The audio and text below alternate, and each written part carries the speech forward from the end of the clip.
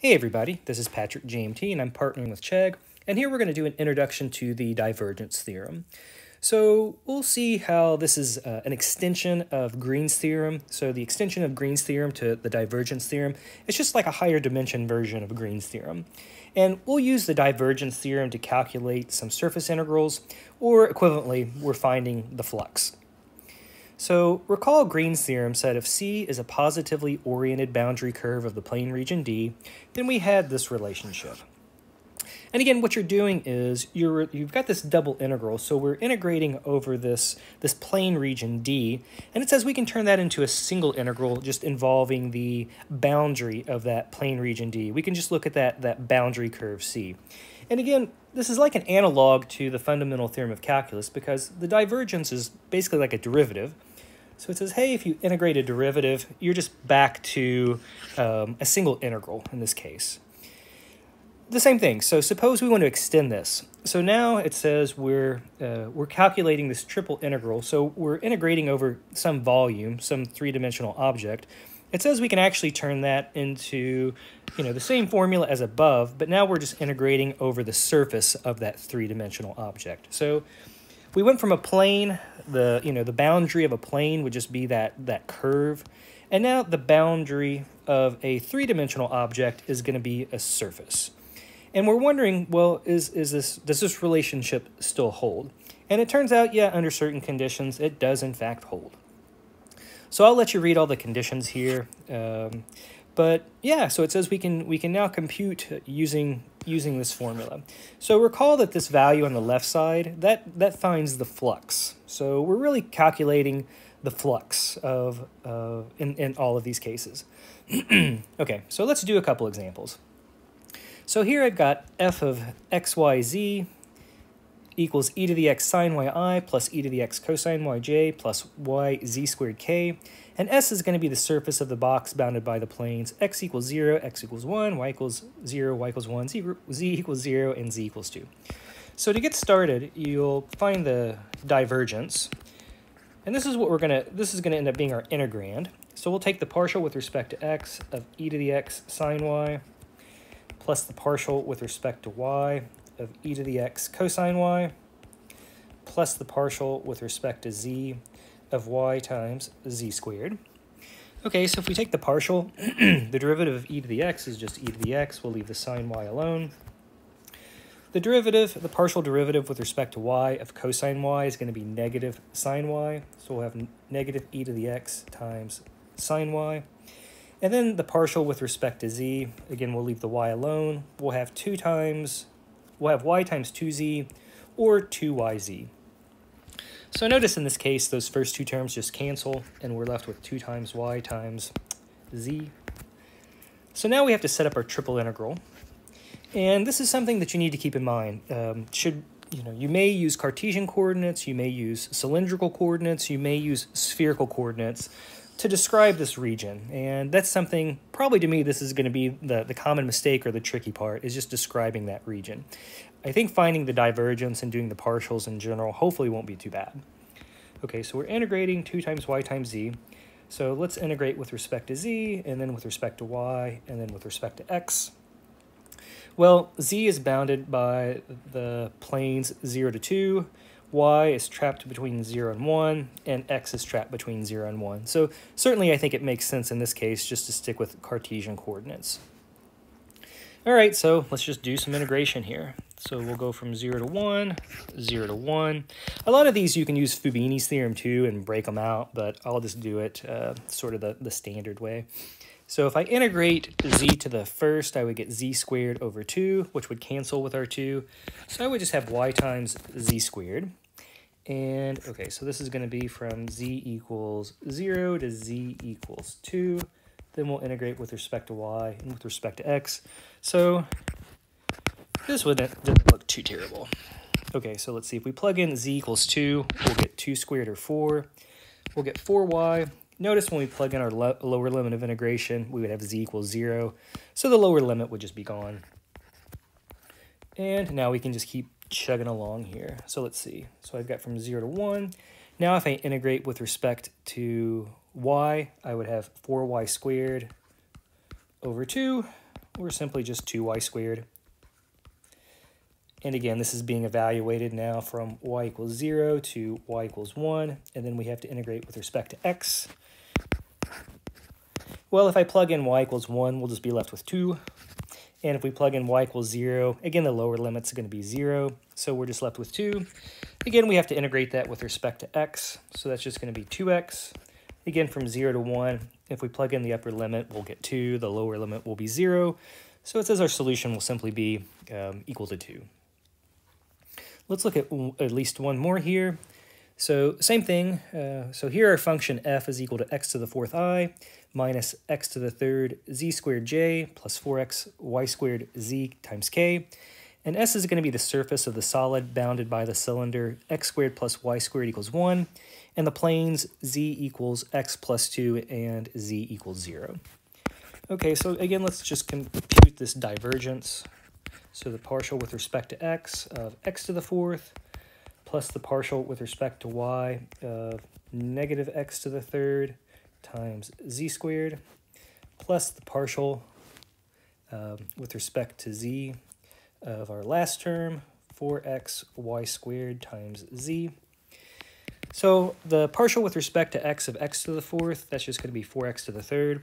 Notice our middle term doesn't involve y, so when we take the partial with respect to y, since we're treating those like a constant, that all of this is just going to become 0. And the last part, if we take the partial with respect to z, well, we would just be left with the other stuff, 4x times y squared. And when I looked at this, I went ahead and factored out a 4x. We're left with x squared plus y squared. Okay, so when I went to integrate this, since we're trapped by this cylinder, I'm thinking, well, maybe we should use cylindrical coordinates, and that's, in fact, what I decided to do.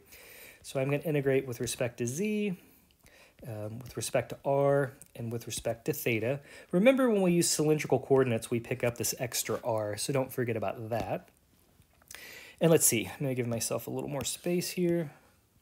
So our integrand would be 4 times x, so 4 times x, but remember in cylindrical coordinates, x is equal to r times cosine of theta. And recall that x squared plus y squared, that's simply equal to r squared. So this is now going to be our integrand. And now we have to express, again, our surface using cylindrical coordinates. So z is bounded below by 0. It's bounded above by x plus 2. Well, again, though, x is equal to r times cosine of theta. So our upper limit will be r cosine theta plus 2. We're trapped by this cylinder. So our radius is going to range from 0 to 1 because the cylinder has a radius of 1. And to go all the way around the cylinder, theta would have to range from 0 to 2 pi. So that's now going to be our limits of integration. So again, now we're just back to grinding this out. So we have from 0 to 2 pi, 0 to 1, 0 to r cosine of theta plus 2. Let's see, if we clean this up a little bit, what have we got? So we've got an r times an r squared times an r. That's going to be an r to the 4th. So we've got 4 times r to the 4th times cosine of theta. Again, dz, dr, d theta. Okay, so now we are off to the races. Again, I think this would be a candidate where you could break this up, but it don't matter to me. So, okay, so if we integrate this with respect to z, since all of this is being treated like a constant, we'll just have 4 times r to the 4th times cosine of theta times z. And again, this is from z equals 0 to z equals the upper limit, which is r times cosine of theta plus 2, dr, d theta after that. So if we substitute, so we'll have 4 times r to the 4th times cosine of theta. Let's see, our upper limit is going to be r times cosine of theta plus 2. Notice when we substitute in our lower limit of integration, we'll just have, since z equals 0, our lower limit will be equal to 0. So then we have to integrate with respect to r and with respect to theta. All right, so let's keep working on this. So I'm going to distribute this out. It looks like we would have, what, 4 times r to the 5th times cosine squared theta plus 8r to the 4th times cosine theta. And now we're integrating with respect to r and with respect to theta. All right, so again, this shouldn't be too bad to integrate. So we've got from 0 to 2 pi. So now I'm treating r like my variable. So if I integrate 4r to the 5th, I would get 4r to the 6th over 6, leaving the cosine squared theta alone. Plus I would have 8 times r to the 5th over 5 times cosine of theta. Again, this is when r ranges from 0 to r equals 1. All right, so when we plug in our upper limit of integration of r equals 1, okay, this is just going to be 4 over 6, or 2/3, times cosine squared of theta, plus, again, we'll just plug in r equals 1, so we'll have 8/5 times cosine of theta. And just like our other ones, when we plug in our lower limit of r equals 0, we'll get cosine of 0. Cosine of 0 is going to be equal to... Did I do something crazy here?